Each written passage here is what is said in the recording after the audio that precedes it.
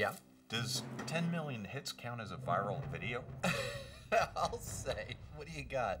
Well, it looks like we've got a bunch of fire hoses pointed down and they're lifting a car off the ground. That is friggin' perfect for us. It looks pretty convincing. What do you think? No idea. Here, play it again. You know, if this is real and we can actually pull this off, it's gonna be awesome. I totally agree, but man, it could also be deadly. It could also be a con job.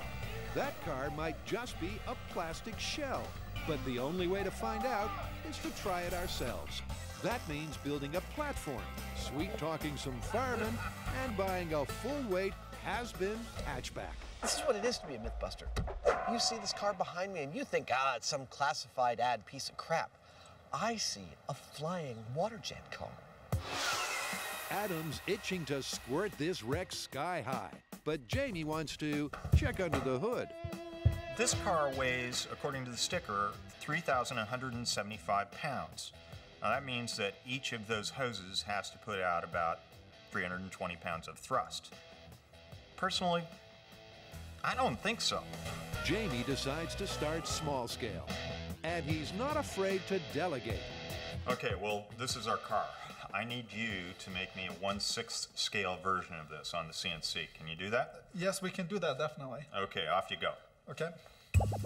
The CNC mill is a computer-controlled milling machine that will take a laser-scanned image of a real car and generate a toolpath for its cutting tool that will carve out a miniature version of the car at any scale we like out of something like a fine-grained particle board.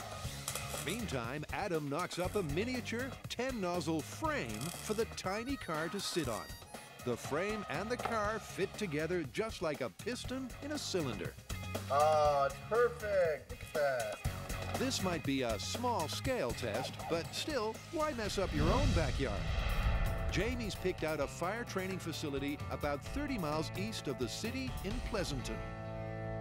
Given that we're going to be harnessing hundreds or maybe even thousands of horsepower of diesel pump energy and putting that through hoses, this is kind of a dangerous situation that we don't really want to just dive into without preparation. And so we're going to build a scale model, see how well we can control it, see if we can learn anything about it before we start dealing with the big boys.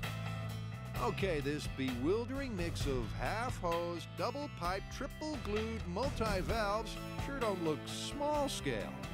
Thankfully, Adam's here to explain it. Right, kiddies, close your eyes and open your brains. Well, actually, keep your eyes open because this television. I'm going to take you on a little journey. Picture yourself as a droplet of water with a bunch of your friends heading down this 2.5-inch fire hose. Everything's going great. Then all of a sudden, you hit this transition. What is this? Oh, it's starting to have to do with the Mythbusters. So, you and your friends are divided into two groups. This group, the left group. Let's go see what they're going on. Left group comes down the manifold and further gets divided into 5 other groups, each one going down a 25-foot garden hose. Those garden hoses lead to the platform where all 10 groups of water droplets, all of you and your friends, are rejoined coming out of these nozzles. And if everything goes well, you'll see this. But we're not exactly sure that's going to happen. There's likely to be problems. And that's not just a prediction, it's a promise. Retired Fire Chief Bob Calloway runs out the hose and taps into the nearest hydrant. He's pumped, and so are the boys. We are all plumbed up and ready to go. And what I'm hoping to discover here is information about the flight characteristics of the full-size car when we power it up.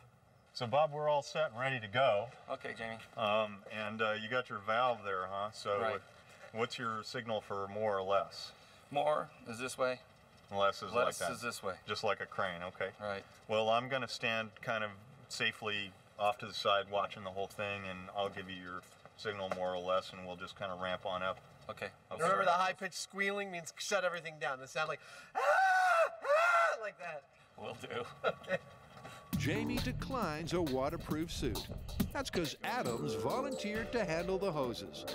Bob turns the tap, and there's no turning back. And before you can say, "Pump my ride," this little red car becomes a little red